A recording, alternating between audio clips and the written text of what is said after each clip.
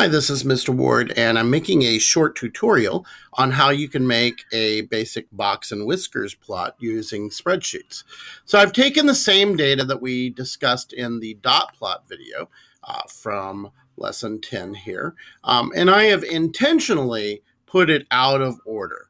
Now, I could put it into order if I wanted to, and if I were going to make a box and whiskers plot by hand instead of using a spreadsheet, that's what I'd do. I'd select the data, I would grab sort range, and I would sort the data from smallest to greatest.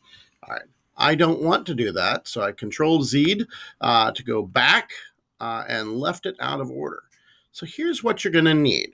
You're going to need to create some formulas. So I'm going to label some things. I'm going to put a label here, minimum.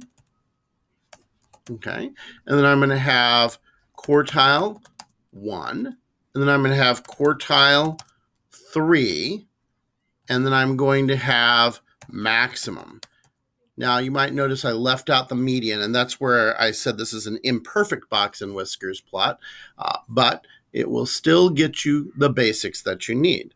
Okay, now I'm going to calculate the minimum, and here's how you do that. You say equals MIN for minimum, and then I put in parentheses the range, and then in parentheses. Okay, now I'm going to say equals quartile. Notice it actually gives you a little information about what you need as you start to type it. And I'll start parentheses. And then I'm going to select that data. And then I want quartile 1, so I'm going to say comma 1 for quartile 1 in parentheses. And that is quartile 1. Now I'm going to do the same thing here, equals quartile again, and then I grab the same set of data, and then comma, you might have guessed it already, 3 for quartile 3 in my parentheses, and now I have quartile 3. And now I'm going to type in the maximum. I'm going to say equals, you might have guessed it, MAX for max, in parentheses, grab the data, select it all, and then in parentheses, and we're done. So we have these 4 points. And you might want to also, off to the side, calculate the median, but you won't need to for making this box and whiskers plot. Now I'm going to say data set.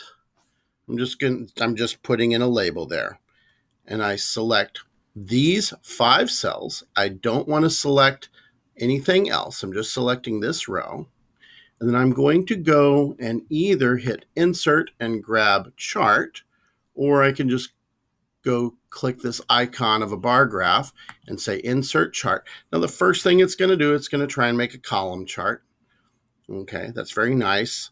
Minimum, first quartile, third quartile, and maximum, and they go up as one might expect those to go. But I'm actually going to select something else, and I'm going to go down here to this weird little graph called a candlestick chart.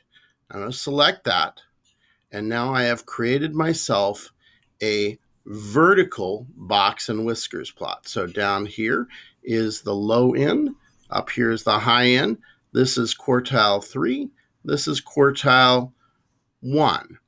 Now, it still would be useful, I think, for us to find out what the median is. So let's do that. I'm going to just calculate that here. I'm going to say median. And then I'm going to say equals, I'll put it right under it, equals median in parentheses. And then I'll grab, oops, I didn't mean to do that. I hit the wrong button. I'll grab my data, make sure I'm getting it all. Okay, selecting it all. In parentheses. My median is 10. So in fact, this nice little line here does represent the median. Now you might notice this data is quite symmetrical, as it was with the dot plot, which had a symmetric distribution. And there you go. That is a quick, easy way to make a box and whiskers. Let's say we want to, you can adjust the size and shape of that if you would like. There may be a way to rotate this, but I haven't figured it out. Of course, you can always get a little screenshot of this. I can do this sort of thing and grab what I have here, move it into another document, and once I've put an image in, then I can, of course, capture that.